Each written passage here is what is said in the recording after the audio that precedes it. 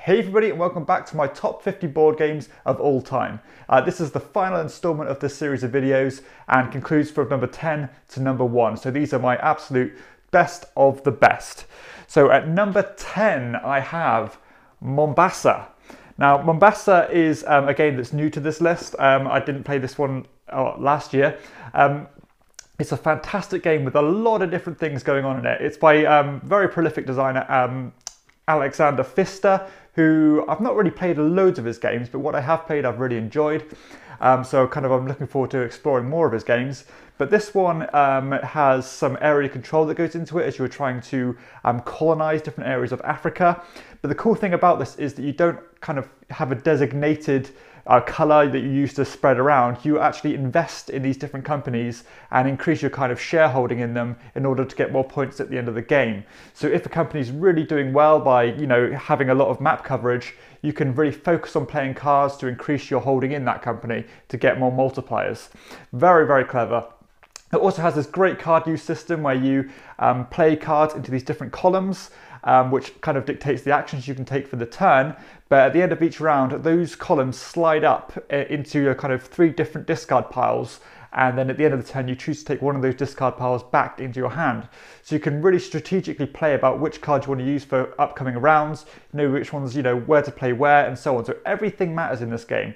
A brilliant game. There's some kind of a small amount of deck building that goes into it. It's a good hand management, you've got the area control, but it all comes together very nicely in a pretty elegant package. I think once you've got the rules kind of in your head and mastered, it plays very nicely, but really recommend this one. It's a great meaty game and I couldn't recommend it enough. That is Mombasa.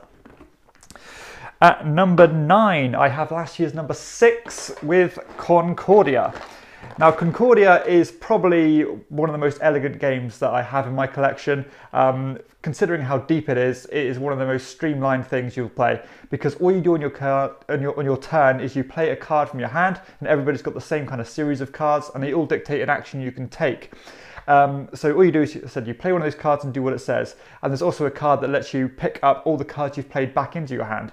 But the cool thing about these cards is not only do they have a kind of a unique ability on them, they also dictate your scoring at the end of the game, because it's a very opaque game where you do not know what other people are scoring, because the cards in their hand kind of multiply points kind of dependent on your game state. So for example, if you have loads of money and you collect a certain type of card, then that will multiply the amount of money you have by the times of that cards, or maybe the regions you're in, or maybe the different types of cities you're in.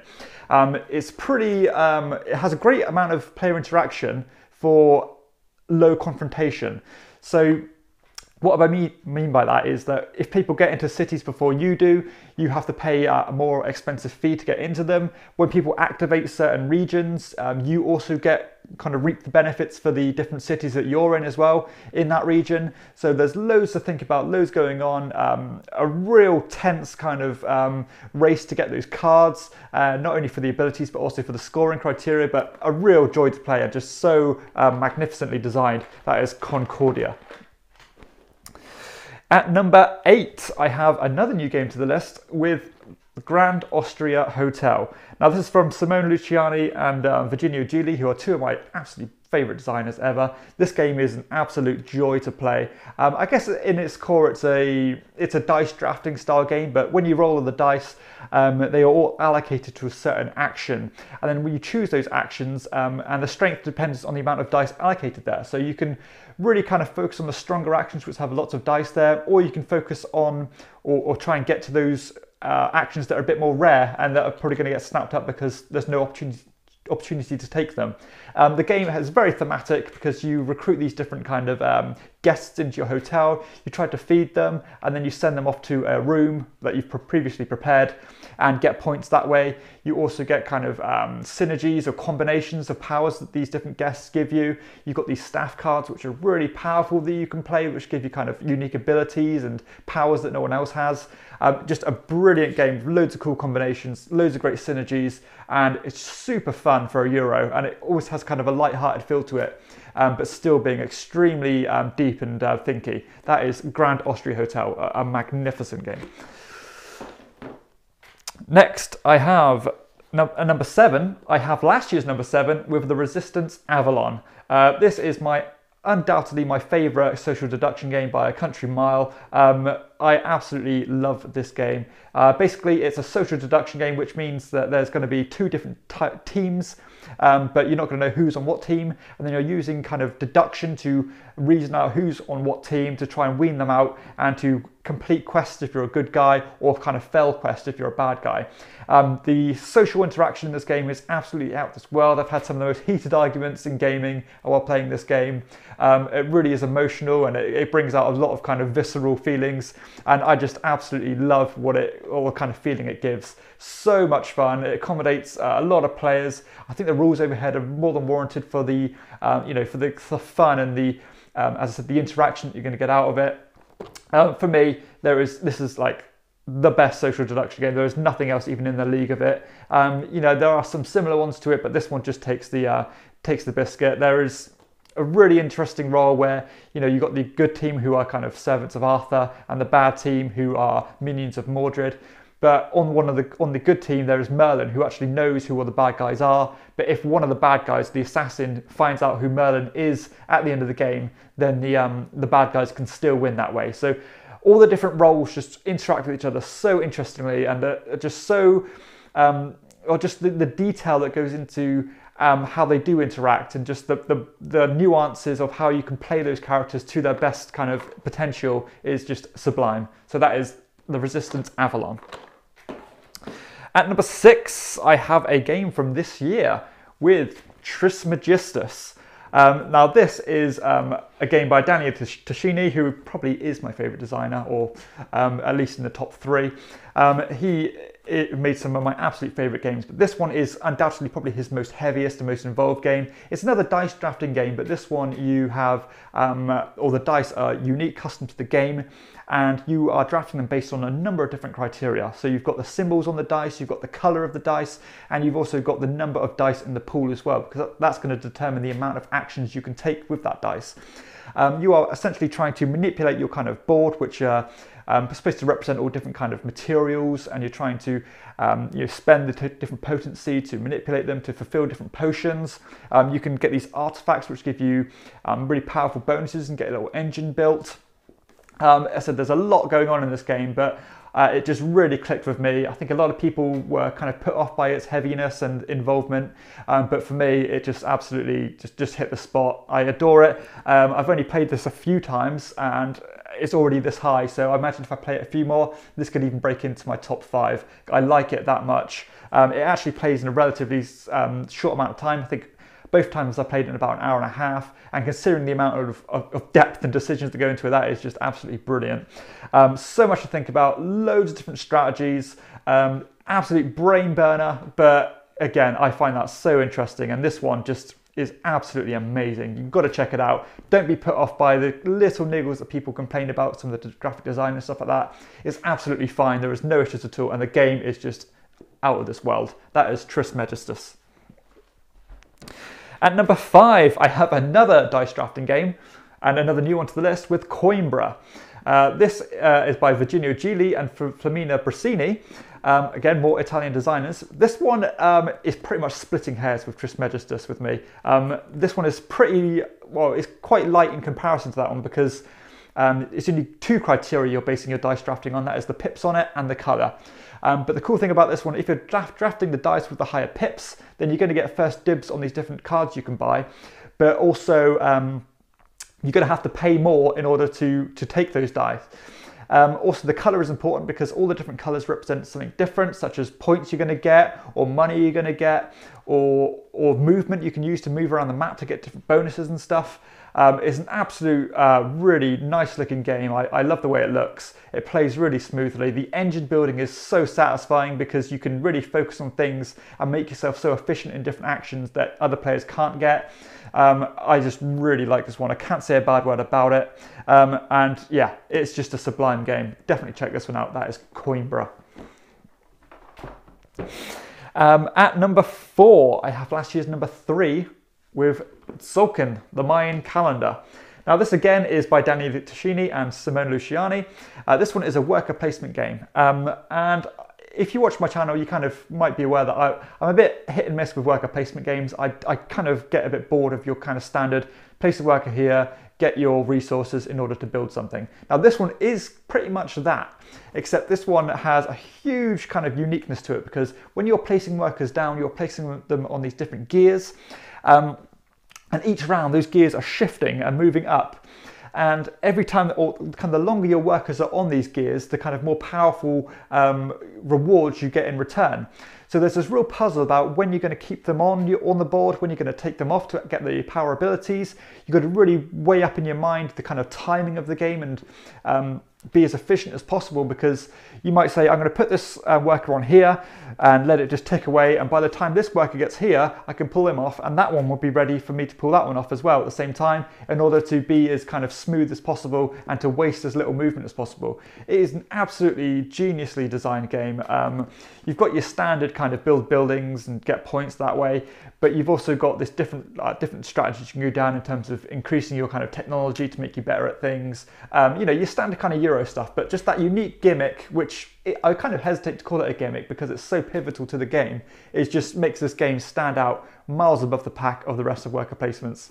Yeah, that extra aspect of not only blocking spaces, but also you know, having to factor in the time you're going to leave them on the gears is just amazing. Yeah, a top quality game. That is tzolk'in, the Mayan calendar. At number 3, I have last year's number 11. So this is quite a jump up for this one, which is Trajan by Stefan Feld.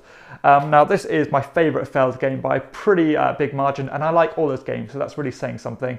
This one is, the kind of pivotal mechanic in it is the Mancala wheel, where you are placing these different wooden pawns on these different bowls, and you are basically picking one of these stacks up in these bowls and dropping one off at a time, and depending on which bowl you land in is the action you take. And the game is essentially made up of all these different mini games that synergize with each other. But not only is that kind of puzzle of when you're going to pick up these different blocks and all these different cubes and put them into these different bowls to get the action matters, the colors of those different cubes are important as well, because you can get additional benefits by lining up the colors to suit those tiles and get really powerful synergies. And you can, you know, this is a game that you can play to such a brain-burnering kind of capacity, or you can kind of just chill out and kind of play it as you like. But the best player is always going to win this game, because the degree of planning that you can put into it is just phenomenal. It really is extraordinary. You know, you can plan just a couple of turns ahead, or you can really think far ahead and just plan your turns down to a T in order to do what you want to do. There's fierce competition for the different tiles you want. There's kind of set collection bonuses you can get, and there's tracks you can climb up. There's cool kind of additional set collection things you can do in terms of collecting cards and stuff like that. But yeah, this is an absolute masterpiece of a game, and the more I play it, the more I enjoy it. And funnily enough, for a game that I've never even won, this game is still one of my favourites, and I've played this quite a few times. So that's a real sign for a good game for me, is a game that you keep on losing, but you still want to play again and again. That is Trajan by Stefan Feld. Phenomenal. At number 2, I have another new game to the list, and it's another worker placement game by Virgilio Gini and Flaminia Brasini with Lorenzo Il Magnifico. Now this is, as I said, it's another worker placement game, and it's essentially an engine building game. This has the biggest, most satisfying engine building in a board game that I've ever seen, as you accumulate these different cards by placing the workers and adding them to your tableau. And there's this particular spot on the board you can go to which activates all your cards in your tableau and just gets you a huge kind of influx of different resources that you can use to buy additional cards and stuff like that. As I said, the engine building is just out of this world. The things that you can achieve in this are just mind-blowing. You've got unique powers you can focus on. You've got set collection you can focus on. The expansion for this adds a whole new dimension as you get a new column of cards you can draft, and also unique player powers. The worker placement itself is unique because each of your workers has a different colour, and at the beginning of the game or each round you roll the dice which relating to that colour, which determines the strength of those workers. But that not only matters for you, it matters for everybody. So if you roll particularly badly and have a strength of 1 for your workers, then everybody's stuck with that, and then it's kind of your kind of fault if you haven't you know, mitigated that or prepared for it. And you can kind of invest in servants, which kind of bolster your strength by 1, and in order to kind of improve your worker strength. But yeah, this one is so much fun. I absolutely love it. As I said, the engine building is where it really shines for me. And yeah, there are so many things to explore, so many card synergies, and honestly, I cannot say a bad word about it. It is that good. This is Lorenzo Il Magnifico. And finally, at number 1, which last year's number 2, and funnily enough, the year before that, it was number 2 as well, is El Grande. Now, El Grande is a game that's actually, I think it's more than 25 years old now. It's by Wolfgang Kramer. It's an area majority style game set in Spain where you are playing cards to determine initiative order. And then you are using those cards to have first dibs on these different action cards that you can play, which manipulate the board state by placing cubes or moving cubes, or you can place cubes in a tower, which kind of is another kind of majority you can do. It really is such a smooth and elegant game for the amount of player interaction. It's pretty fierce in the way that you have to fight over these spots, but at the same time, it doesn't feel needlessly confrontational. You know that if you want to win the game, you have to kind of stand on other players and try to push them out of the way. If you don't, then you're just going to get trounced. Just knowing how much to commit to different locations, knowing when to hold back and let them go to other people. It is just an absolute masterpiece. As I said, it's been my number 2 for the last 2 years, and this year it's just held its own and just squeaked that number 1 place. But that being said, my top kind of 3 or 4, I guess, there really is splitting hairs in between what I'm going to put number 1. But this one, I think, just considering its kind of longevity and the amount of times I've played it, and just kind of how good it's stuck around, it's just giving it the number 1 spot this time. It takes about an hour and a half spot on, but that time really does fly by when you play it. You lose yourself in it. You have to be careful about watching what other people do on their turn, because it's always going to affect what you're going to do. The card play is so clever because, as you said, if you want to play the most powerful card to get the card you want, then you aren't going to kind of take more of your caballeros, which are like your work or your kind of your markers that control the different areas, into your pool that you can deploy. So you've got to have that kind of influx of playing low cards and knowing when to play them in order to get more caballeros, or knowing when to play the high cards to get the card you want, but sacrifice not getting more caballeros to your pool. That push and pull mechanic just works extremely well. It has this really great mechanism where I forgot what it's called now, but there's basically this huge pawn on the game, and it kind of blocks all players in and out. Oh, sorry, it's called the king. Sorry, I should have remembered that. The king goes on the board, and it kind of locks a certain region out, and no players can go in or out of that region, and it gives additional points. Also, you can only ever deploy new workers or new caballeros to areas surrounding where that king is, which again is a huge tactical decision where to put it. And yeah, this game is again a masterpiece. And I don't use that word kind of flippantly. It's just that good of a game. And I think maybe if you introduce this to new board gamers, they'd probably think, it's okay. But the more you play it, and maybe the more you kind of explore this hobby, you appreciate how good of a design this is. But again, I could talk about this all day, but I'll let you try it out for yourself if you haven't yet. But yeah, a phenomenal game. That is El Grande. So that concludes my 2019 top 50 board games of all time. I'll do this again next year. 5 new games in my top 10. So that kind of shows the quality games I played this year. And it'll be so interesting to see if next year I'm playing games of this quality that will kick some of these games out of my top 10. So I hope you've enjoyed the review or the video. Please hit like and subscribe if you have, and subscribe to my channel. For everyone else, I'll see you next time on Chairman of the Board. Bye.